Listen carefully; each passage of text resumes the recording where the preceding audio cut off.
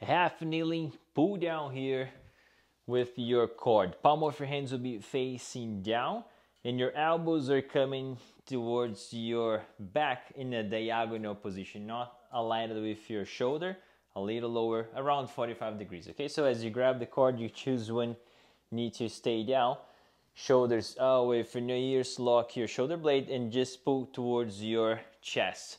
The cable is coming towards my chest, but my elbows are lower than my shoulder. Slowly coming back with control. Let your arms extend all the way and then slowly down, shoulder blades together and slowly come back with control. Working on your big back muscles, shoulder blades squeezing in the back and slowly coming back, okay? So the movement is coming down, not up here. So your shoulders will stay down so you can activate more these big back muscles here.